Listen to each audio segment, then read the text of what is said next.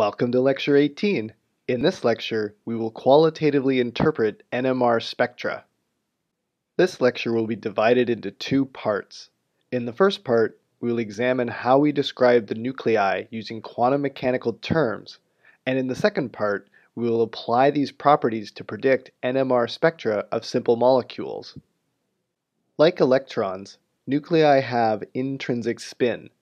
A poor representation of this intrinsic spin is to imagine that the nuclei are spinning about an internal axis, like a top, as illustrated in the figure on the right. The magnitude of this spin depends on the number of protons and neutrons in the nucleus. For example, if the number of protons is even and the number of neutrons is even, then the total amount of intrinsic spin the nucleus has is zero. If the number of protons is odd and the number of neutrons is odd, then the total amount of intrinsic spin the nucleus has will be a positive integer.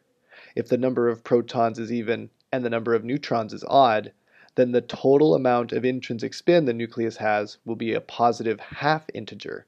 And finally, if the number of protons is odd and the number of neutrons is even, then the total amount of intrinsic spin the nucleus has will also be a positive half integer. Nuclei are spinning charges, and spinning charges have magnetic moments. For a hydrogen nucleus, which is composed of a single proton, that magnetic moment, being called mu sub n, is equal to the elementary charge E times h bar divided by 2 times the mass of the proton, which is equal to 5.051 times 10 to the minus 27 joules per Tesla. Recall the Zeeman effect. Just like electrons, nuclei in a magnetic field split the 2L plus 1 degenerate states into discrete energy levels. For nuclei, the deviation in energy from the case when the magnetic field is turned off is equal to negative gamma sub n times h bar times the magnetic field B naught times m sub L, where gamma is called the gyromagnetic ratio and is the ratio of the magnetic moment to its angular momentum. Take note that almost all the values that determine this energy splitting are constants, which are related to the type of nucleus. The only variable that we can directly change is the strength of the magnetic field. So by increasing the magnetic field, we can increase the size of the energy split. The hydrogen nucleus has one proton and no neutrons, so it is a half-integer spin nucleus. It so happens that it's a spin 1/2 nucleus. And so since there are 2L plus 1 degenerate states when objects with magnetic moments are placed in magnetic fields, then the hydrogen nucleus will exhibit two distinct energy states. The negative 1/2 spin state, being aligned against the magnetic field, will be higher in energy than the positive 1/2 spin state, which is aligned with the magnetic field.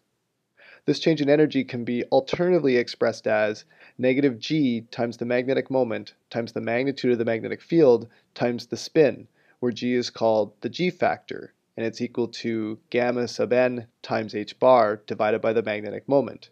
The g factor is an experimentally determined dimensionless quantity with values typically between -6 and 6. It characterizes the magnetic moment and gyromagnetic ratio of a nucleus. It's equal to the gyromagnetic ratio times h bar divided by the magnetic moment of the nucleus. So the g factor is closely related to the gyromagnetic ratio, and both are typically used to quantify the change in energy of a spinning nucleus in a magnetic field. Looking at a table of spin properties, we can see that hydrogen nuclei and fluorine-19 nuclei have especially high gyromagnetic ratios. This means that the energy splitting is the greatest between spin up and spin down for these nuclei. For other nuclei, like carbon-13 and phosphorus-31, the gyromagnetic ratio is a little lower, meaning that compared to hydrogen and fluorine-19, the energy difference due to the introduction of a given magnetic field will be lower. Now, if the magnetic moment of the nuclei is not aligned with the magnetic field, the nucleus precesses, meaning that it spins around the direction of the applied magnetic field. The frequency of the precession for spin 1/2 particles is given by the total energy difference between the two states. So delta E is equal to negative gamma times h bar times the applied magnetic field times negative 1/2 minus 1/2. That adds to -1, which cancels out the negative sign at the front. On the left-hand side, delta E is equal to Planck's constant times the frequency, so solving for the precession frequency gives the gyromagnetic ratio times the magnetic field divided by 2 pi. Again, note that the frequency, which is dependent upon the energy gap between the two states, is determined by constants that are defined by the nuclei, as well as the strength of the magnetic field. As the magnetic field increases, so does the Larmor precession frequency. Fourier transform NMR is a powerful technique which can measure multiple Larmor precession frequencies simultaneously.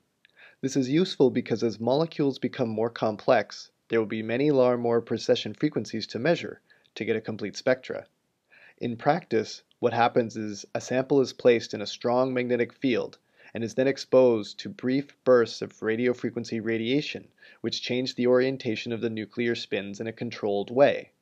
The radiation that is emitted by the sample as it returns to equilibrium is monitored and analyzed by applying a Fourier transform to extract all frequencies simultaneously. Here is that procedure illustrated in pictures.